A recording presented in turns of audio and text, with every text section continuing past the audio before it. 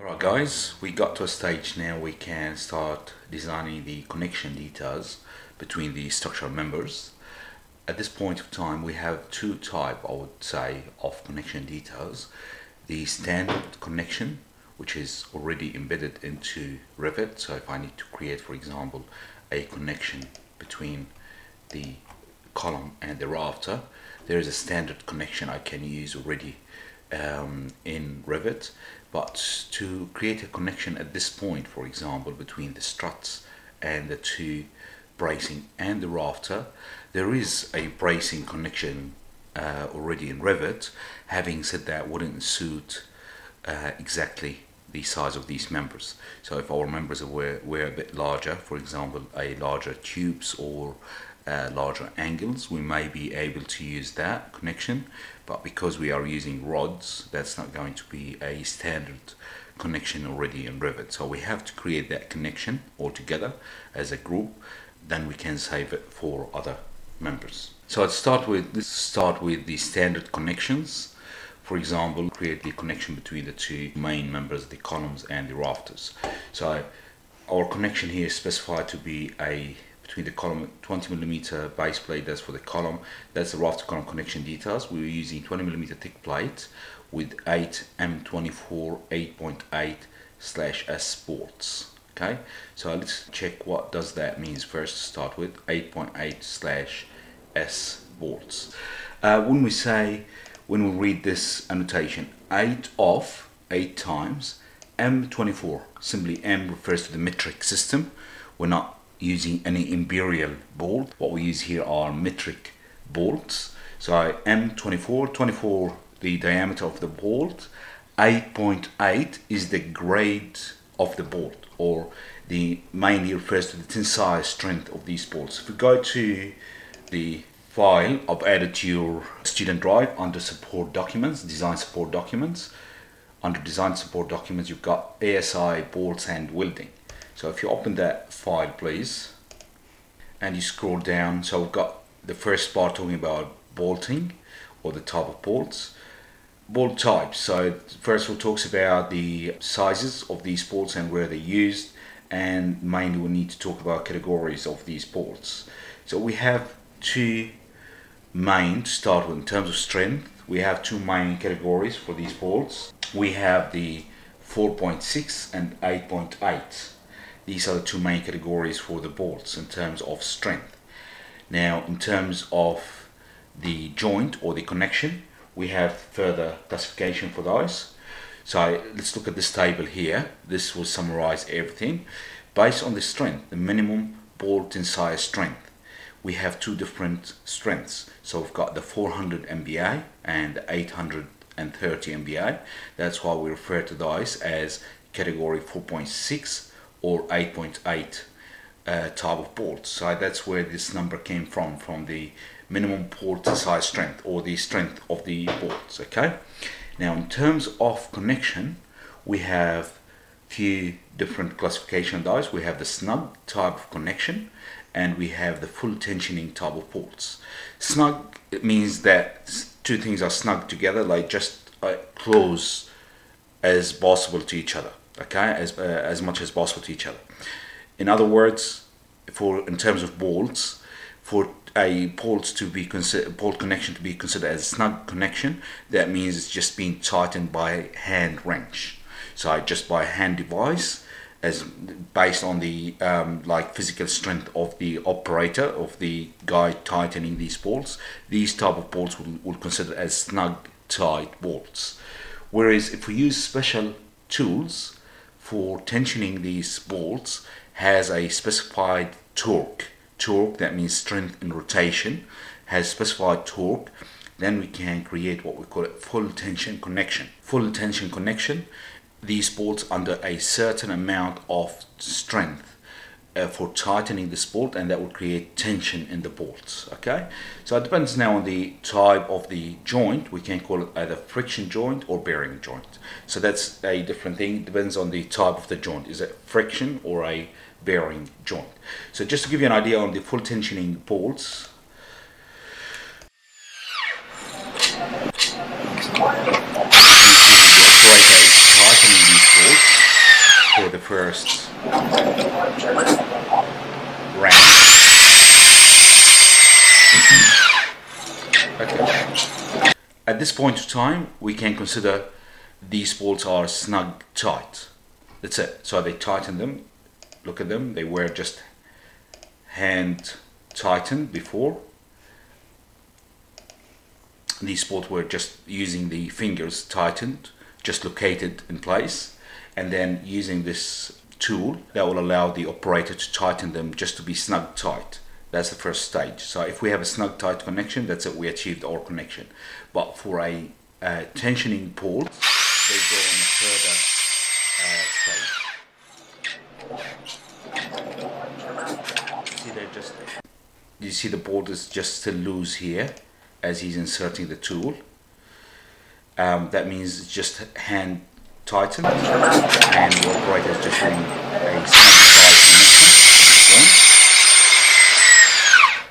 That's how we achieve the snug tight connection. Then they go, that's the, look at the tightening now, it's very short. That's just the second round of tightening, which is in theory sometimes depends on the type of connection. Usually talks about rotating this nut further by third turn. That will create what they call it the tensioning. That will take us to the second category, which is the tensioning tie ports, the T-type ports. As you can see, there is a measure here to be applied. That's it. And that, guys, just simply shows you the difference between these two ports. So what we've got here, just to go back to our design, we usually use snug type ports as standard because they don't need any special tools on site, and they do the job for this connection. If we need the tensioning type ports for some reason, then that will be specified by the design engineer. At this point here, we've got the snug type port specified, so we'll just keep that in mind. So let's read through our connection. 25mm thick plate with 8 of M24 bolts, 8.8 Gregori. That means the high strength port or structural ports, what we call them. So if you go back here, we call those high strength structural bolts. Okay, anything at 4.6 we call it commercial bolts. And snug tight bolts. The hunch we're providing there the same size as the rafter, and the provide 10mm stiffener plates to the column web at connection locations of rafter, hunch, maximum tension, compression flanges. Okay, so it's asking us to provide the stiffener plates, 10mm stiffener plates. We are asked to provide a hunch for this connection. Okay, so if I just choose these two members, I need to provide the connection. I can go to connection here. Let's save. If I go to connection, the problem, we don't have any connection details in here. So let's just add those in first. So we'll go to press on this arrow here, just pointing down to the corner, and that will open the library of the connections so I can add them to my project. Okay, so I'll select them all, add them to my project, press OK. So I've added those to our project. Now I can just look into these two members and say go to structural or steel. Structural, this is the connection here, or steel, that's the connection there, either or. So I'll just go to connection, and as you can see, that created the symbol of connection between the two members. It shows here that the this is the main member, this is the secondary member. If I need to just swap this around for any reason, I can just click on that. So we have, these are the connection. What we need to do is specify the type of connection. As we agreed, would be a hunch connection and knee frame with hunch connection. So this is the one that we will need to use. Give it a minute to update. That slowed down, just give it a minute to update. That's it. Okay, so we've got our connection shown here, but that's not the specification we're after. What we need to do, we need to modify our parameters. To be honest, for some reason on the 2020 this function here is not operating properly, so we're going to do it in a different way, which is not the great way to be done, but that will get us through this until Autodesk will fix this issue. So what we can do, just let's edit the type. We'll go to edit property, type property from here, or you can just take it from here, edit type. First of all, let's duplicate this so we don't change the property. I'll just call it at. I'll always keep at, that will keep the name at the top. When I look through the list of connection, that will keep it at the top so I can see it, and I'll know this is my connection here at new frame bolted. So I'll just use this name, and then I can go to edit this connection. Usually this menu here will be open just if I click modify parameters without going any further, but for some reason this is not working currently on the 2020 version. We'll wait for it to be fixed. Let's keep an eye on this connection here just next to us so we can modify it. So the haunch is, let's choose our haunch to be 1500 millimeter long and the same profile as the rafter. That's what the specification is. If we change this number here, if we make it larger, that will make this haunch with a gap here. That's not what we wanted. So we'll keep it the same, which is the same depth as our rafter, 530 or 525. And the chamfer is 19 millimeters on both sides, or 20 millimeters, shouldn't be a problem. Those are not really critical to us. Okay, so this is for the haunch. We got everything we want. Additional plate, we're not needing any additional plate. Additional rafter, yes, we'll add additional rafter just so we can support the last purlin here for the roof above the girts. So let's use a proper section, an Australian section. So let's go to all Australian universal beams. Yeah, let's just use a universal beam for that, the smallest universal beam, 150 UB40, that will do the job. And slope, that's fine. The length of that, we don't need more than 200, because just we need something to sit within the thickness of the girts, which is about 200 millimeters. Okay, distance from the top, it's exactly the same as the top. We'll keep it in line with the rafter, and not horizontal slope, we want it. Okay, now the end plate, we agreed this end plate I think was to be 25 millimeter thick plate. So that is 25 millimeter thick. The gap will allow for tolerance, just so it will make it easier for installation. We'll make it 5 millimeter tolerance. Now the specification of this plate, I'll choose the projection method. That means I can just specify the distance this plate will project vertically from the top and bottom, or horizontally from the two sides, and that will give us the size of the plate. That's an easier way for what we need it to, or I can just select the actual value, exact values. So let's just choose the projection, and I need this plate to project up by a certain distance to allow for M24 millimeter port to be connected there at the top, if you remember. So that M24 millimeter bolt, if I go back to our bolting specification, the 24 millimeter bolt should have a minimum distance of 42 millimeters, or I can just assume 45, an easier round number. So I know that my bolt here at this point, if we sit here, I'll need 45 millimeter above that bolt to start with, and then I need another distance here just below that bolt to allow for that bolt to be tightened, like clearance. So if they use the tools around it, they can reach that bolt. So I'm going to provide 105 millimeter there, and projection from the bottom, I'll keep it the same, 105. So I'll get the same on both sides, top and bottom. And that's it for the end plate. If we go to the cab plate, we say yes, we'll need a cab plate. Just 12 millimeter will do for a cab plate, and all the sizes, doesn't matter. Now the most important thing, I need to make sure my column will extend the same distance as my plate. So my plate extended 105. Now I need my column to extend 105 plus the thickness of the plate to make the plate sits at the top. That will make it 117 to allow the thickness of the plate. If you look at it,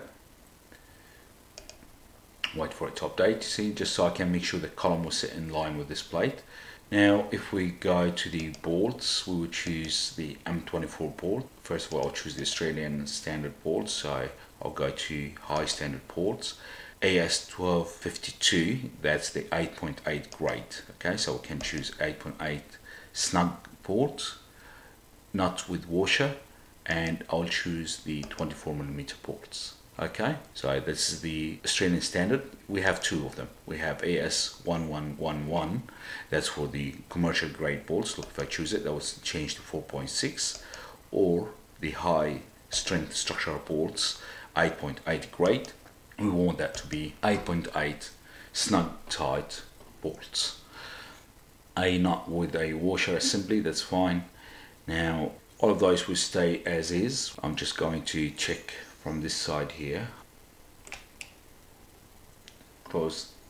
That's all good. So the port is at a good distance from the edge.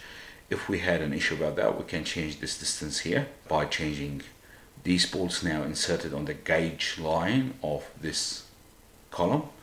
If I had to change that, we could have changed it from here. Just say, for example, I want them to be 60mm away from each other. They'll come closer to each other, but let's keep them on the gauge line for now, and that's doing the job for us, which is about 140, I think. So look, this is not very important at this point here. The important part for us is this specification here. Let's look at it from this side.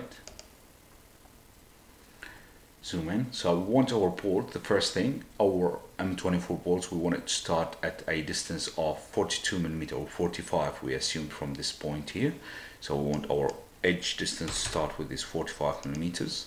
Okay, that gave us enough distance here. That's great, that's what we're after.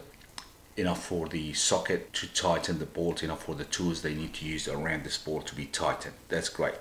Now for the second bolt, we'll use roughly the same distance here, so I'll just try maybe 120. It looks to me very close at this point here, so let's just use a bit more, 150. That looks okay. I think 140 will look better. Just roughly, I'm trying just to make sure that I've got the same distance here. Now the other important measurement is I need to have this bolt here at the end at 45mm edge distance. So to be able to do that, I have to save here, go OK, and go to the actual drawing and measure it. So if I look at the west elevation, this is the connection that we're creating. I can't see the connection because my level of details is in medium, so if I change it to fine, I can see it.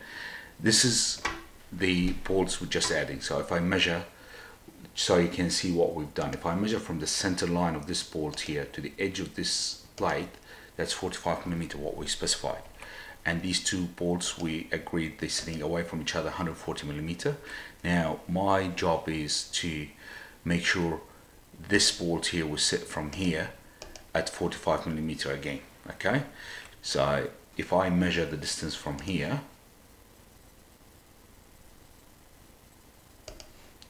to there, that's 1081. Take 45, that's where I want my bolt to sit. Take 140, so I'm just going to the calculator.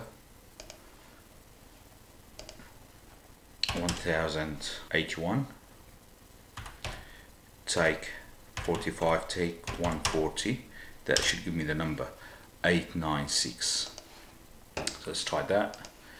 Go back here, I'll delete this number here, 896. Okay, so let's go back to our detail, go edit, go to bolt groups. So if I choose 896 and then 140, let's have a look at it. That's exactly what we wanted. Okay, 2 bolts at the top, 2 bolts at the bottom, just to make sure we've got these right specification. I hope guys you worked it out. How did I come up with that number? Simply I just measured that. I can measure the distance from here to the end of the plate.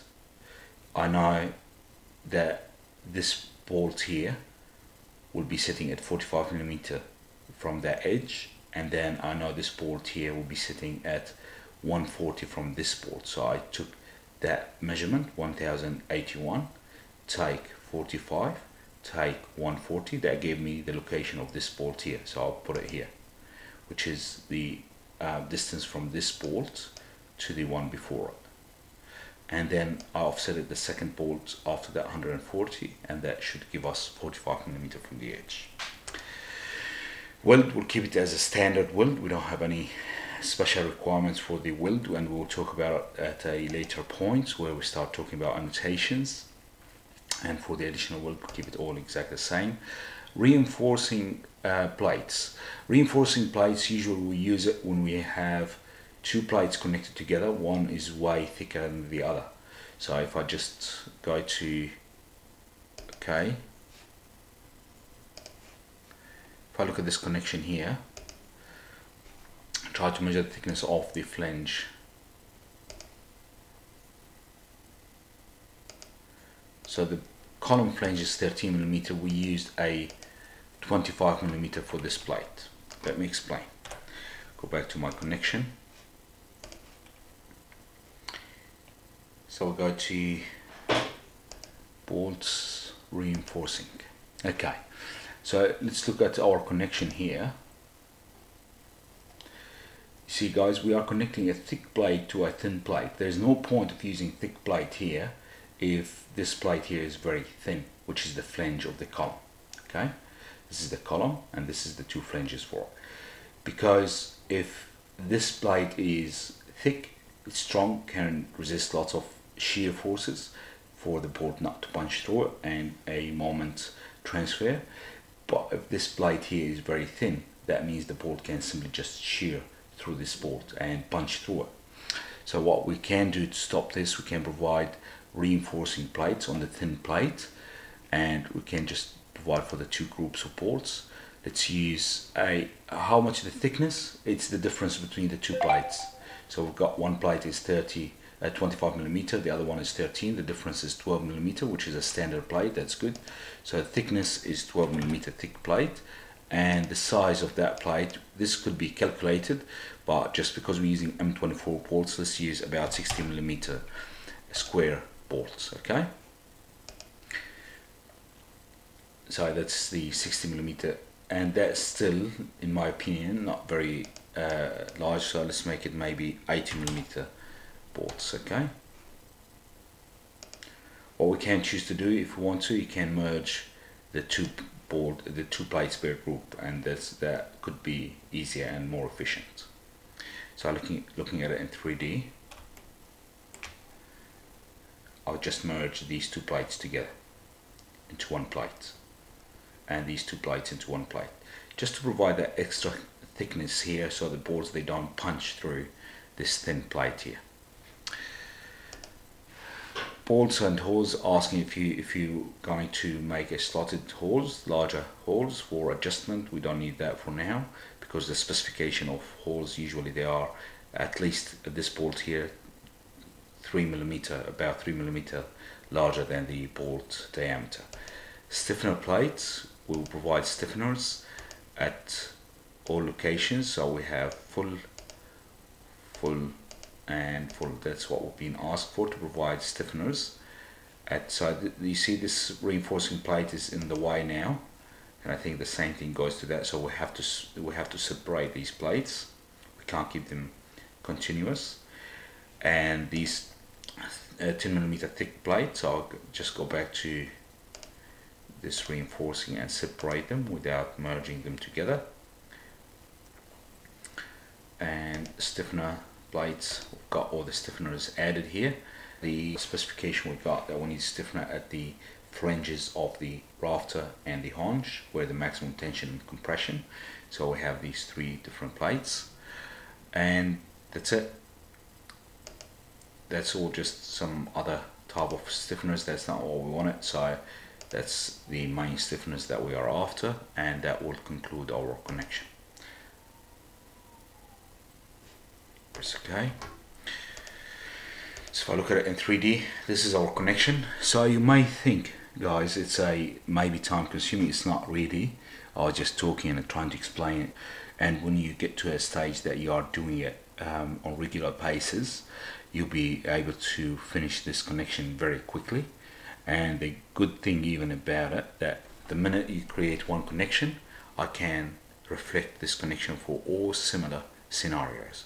If I go just to the west elevation, this is our connection here. I can just right click on it and choose propagate connection. That means I'm asking Revit, look at all the items, structural items that we have in the drawing. If you have similar arrangement to what I've got here, repeat the same connection just by clicking on it and give it some time. It says the highlighted geometry no longer determined by a plane. That's fine. Press OK and give it some time just to get. So as you can see, this is being created between all similar locations. If you give it some time, just change the level of detail from fine to coarse, and then maybe to fine again. That will show the connection. Okay. So as you can see, it doesn't take really long time just to create all these connections at once. All what you have to do is just spend some time to specify the properties of the first connection that you need to create.